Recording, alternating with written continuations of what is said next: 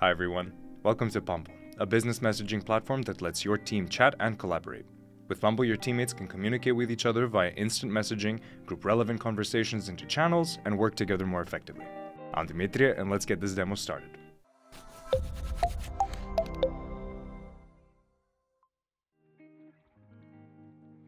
First, I'm going to show you how to make a workspace in Pumble, how to communicate through channels and direct messages, send files and search for them, and how to organize video conferencing calls with your teammates. Also, we'll go through different roles and permissions in Pumble, different notification settings, inviting your external partners, and so on. So let's start. What you see here on my screen is a Pumble workspace. A workspace is a place where all communication happens. When you first create a Pumble account, you automatically get a workspace. A workspace contains all channels, direct messages, people, and different settings that you can set. All that helps you communicate better with your teammates. You can also create or join multiple workspaces. For example, if you have two companies or departments, you can create two workspaces and invite different people to each one. Then you can switch between them as needed. Before we go deeper into Pumble, let's see how you can create a workspace. When you go to the Pumble website and click on Sign In, you'll see a screen like this one, the Pumble registration page. You can either enter your email address or continue with your Google address. In your email inbox, you'll get a code that you should enter in the blank spaces. Once you've done it, you just need to enter the name of your workspace. For example, let's name this company Fixed It. Type it, accept the terms of use, and click on Create Workspace. And voila, you have your workspace. Now you can invite team members to join you. There are a few ways you can do this. The first thing you see on the screen is to share a link with everyone, and they can join you easily. You just need to click on the copy icon and send the link. The second way is to type all email addresses you want in the workspace and then click on Send Invitations. In this way, the email invitation will be in the inbox of your teammates. Together with the invitation, you can send a personal note to your team. Something like, hey all, this is our new workspace where we'll communicate from now on. The third way is importing contacts from Slack if you have an account there. Click on the Import button and import the zip file that you downloaded from your Slack account. All people and messages will be imported to Pumble in a second. If you want to import your stuff from Slack later, you can do that in Workspace settings. Of course, if you don't want to do this, you can skip this step and add your teammates later. Channels in Pumble are public spaces for teammates to share messages and files and to work on projects together. As you can see on the screen, you can create your first channel now. Enter the name and then click on Create.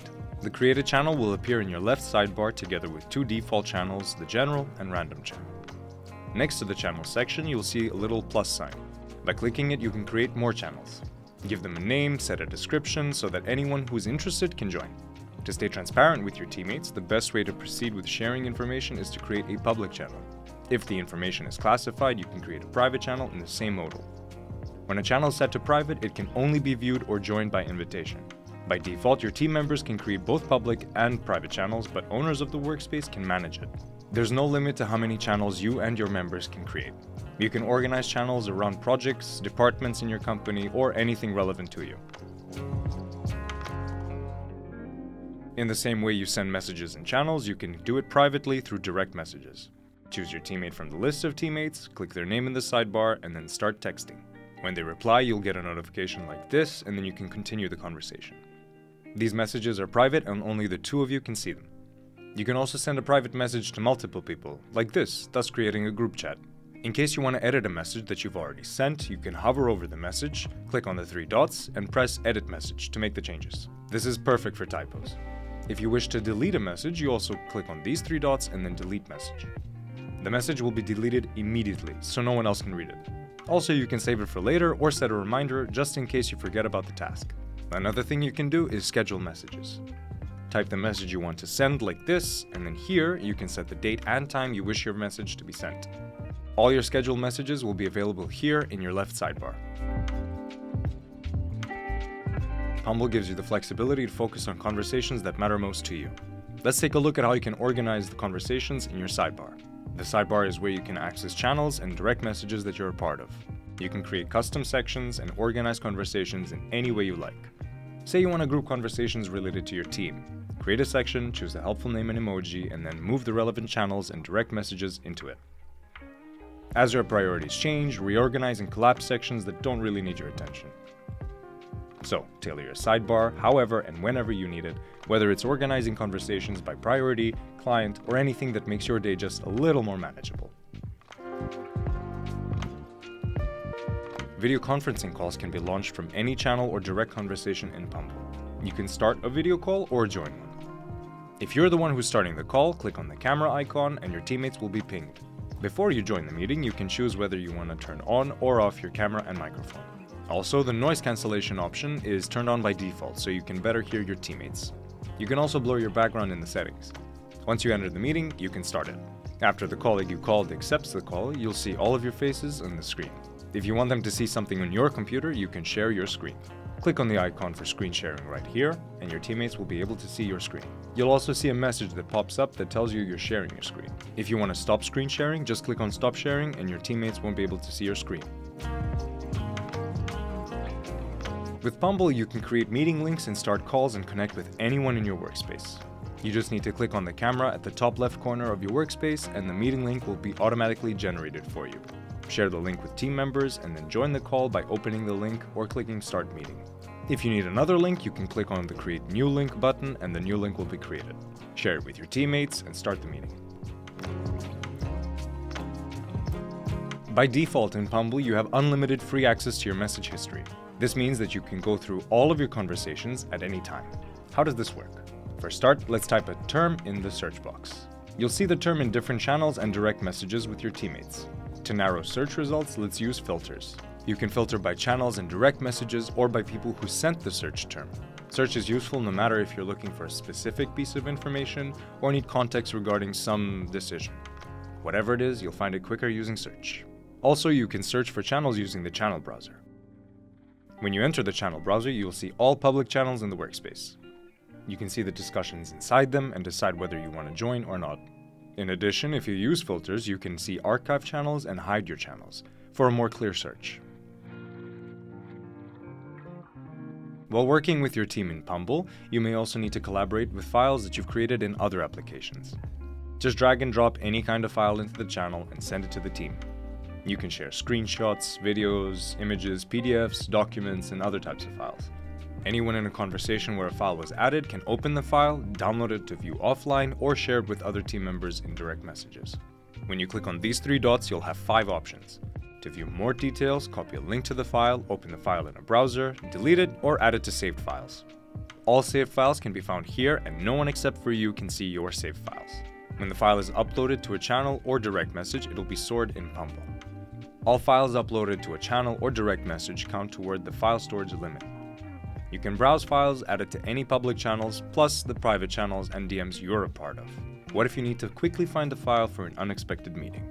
Files are searchable and shareable across Pumble, making it easier for everyone to find the information they need, when they need it.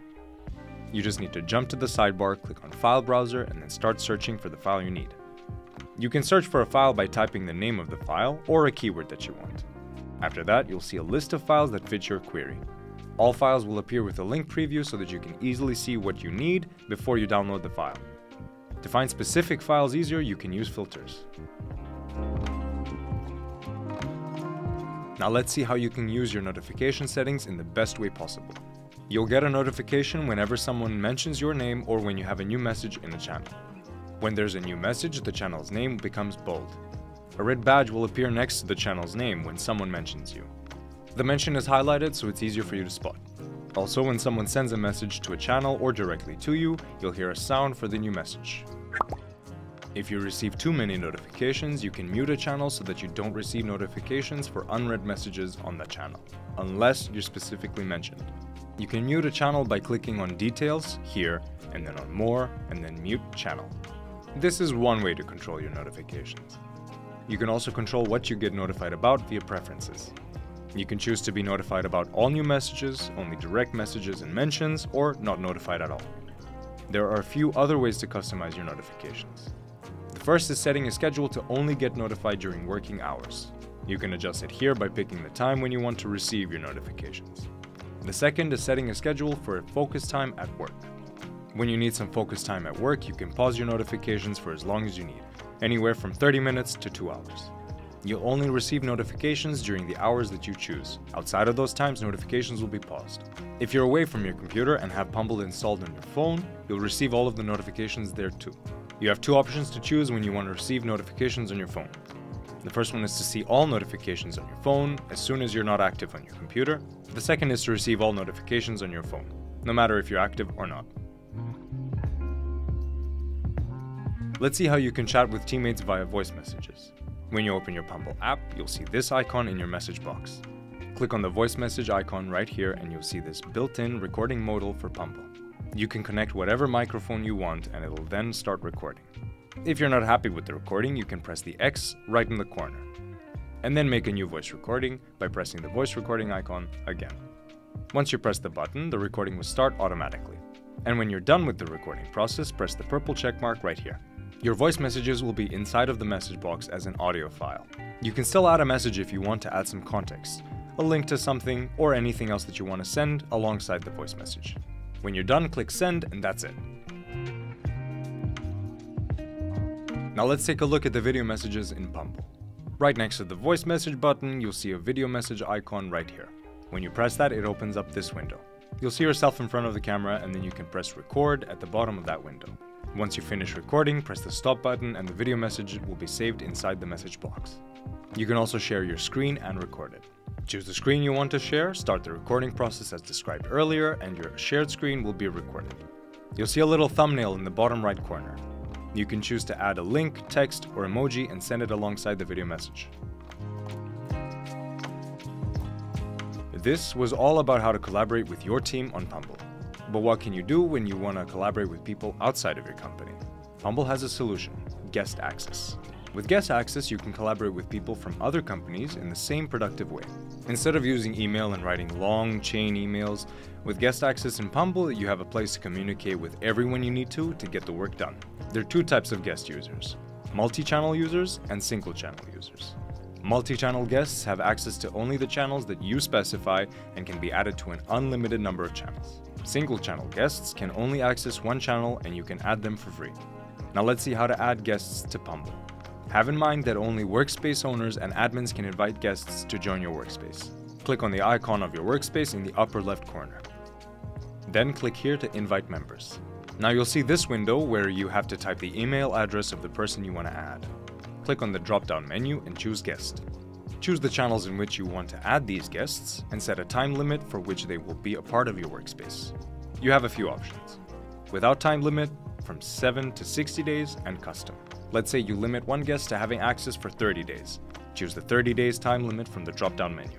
You'll see a message which shows when the access will expire, and that guest will be notified 2 days before the expiration date. In the case you choose custom, you'll see a calendar in the next box. Choose the exact date when the guest access will expire. After you set all preferences, just click on send and your invitation will be sent to the inboxes of all invited users. After they accept the invitation, they'll be a part of your workspace. In Pumble, there are 4 different roles and permissions for each of them. First, we have the owner of the workspace. They have the power to manage members and guests, assign roles, invite new users, and restrict others from doing so. The owner makes someone an admin or keeps them as a regular user. Admins can manage members and channels, while regular users can primarily chat and manage channels that they've created. And finally, there's the guest role. If you have a lot of users, you can manage them more easily with user groups. Admins and owners can create user groups, assign users to them, and then select which channels everyone in the group has access to by default. You can also mention a user group instead of having to mention each member individually. This can be very useful if you have large teams and people don't know whom to mention specifically. You can also adjust workspace-wide settings and preferences in the workspace administration. There are a set of different permissions like who can use @channel and @here, who can invite new people to your workspace, set it to everyone except guests, only owners and admins, or just owners. You can also manage different channel permissions like who can create, archive, remove members, and manage posting permissions, like who can create public channels and archive them, or who can remove people from public and private channels. Also manage who can post in channels and who can rename all channels. If you don't want to allow people to change their old messages, you can manage it in the editing and deleting permissions here in Pumble. Choose between different timelines, from any time until 1 week after posting. And that was the Pumble demo video. We hope this video helped you set up everything you need to get your team's communication on point. For more Pumble videos, be sure to check the description for more relevant links and helpful tips. Thanks for watching. Bye-bye.